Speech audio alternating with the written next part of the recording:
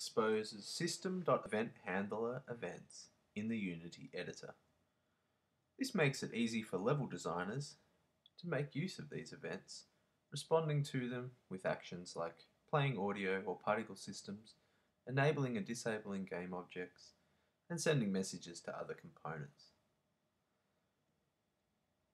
In this sample, we will run through the process of responding to an event. First, let's take a look at the code that's sending the event. Here we have a simple sample event sender called event_sender1. As per the description, it sends a tick event for 5 seconds, 1 per second, and then sends a boom event. We will notice that these events are defined using the system event handler pattern.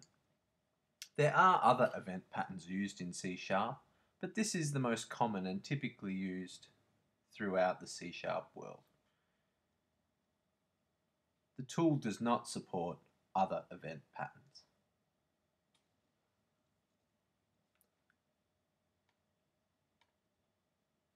So let's have a look at this in the editor.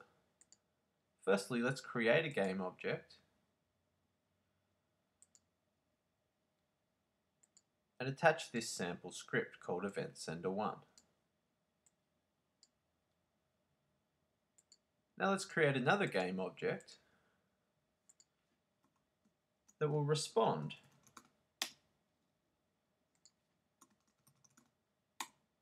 On the responder, we drag the event responder script. We can then drag the game object that we want to listen to, in this case sender. When we do that, we'll get a list of all the components available on the object. For example, if we select the transform component, we see that there's no events found. Selecting event_sender1 shows us 2 events, the boom and the tick. Let's respond to the tick event. We'll add an action, and for now, let's just debug log the output. Hit play, and we should see every second that we're getting a tick argument. 5, 4, 3, 2, 1. Let's attach that to a particle system. First, let's create a particle system. We'll adapt the settings slightly.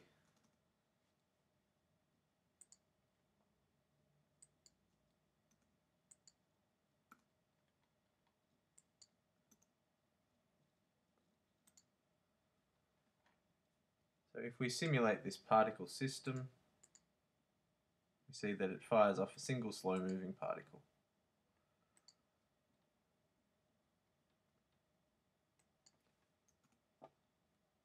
If we go back to our event responder, we can change the action type. Let's change it to play particles. Then drag our particle system to the box. If we now hit play,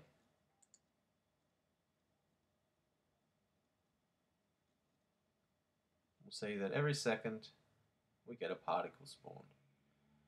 And once the ticks stop, there are no more particles. So we can add additional events. There's quite a range. You can send messages, play sounds, activate and deactivate game objects, and so on and so forth. So this allows you as a level designer to quickly respond and hook up C# events in your Unity scene. Let's open the sample. So this is very similar to the example we went through before. We have a responder listening to the boom event, which will play some particles, and a responder listening to the tick event, which will play some particles. We have a filter on that at the moment. Let's delete that filter for now and hit play and see what happens.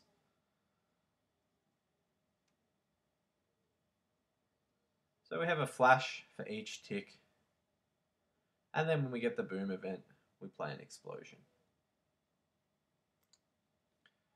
Now this filter capability allows us to listen to only specific events which contain a certain piece of information.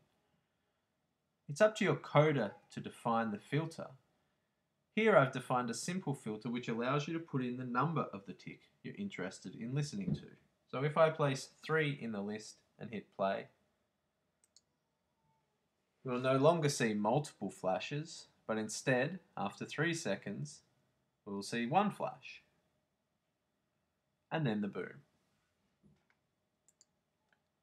To implement these, there's a simple iFilterable interface. It takes in a string, which is the filter, and returns true or false depending on whether the event arguments match the filter.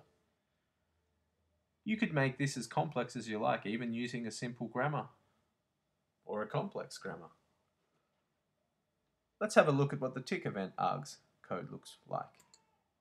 So this event argument extends the system event arguments and implements the iFilterable interface. And in order to do that, it implements the apply filter method. Here we simply take in the filter, parse it to an integer, and check if it matches the value of the tick, which is part of the tick event.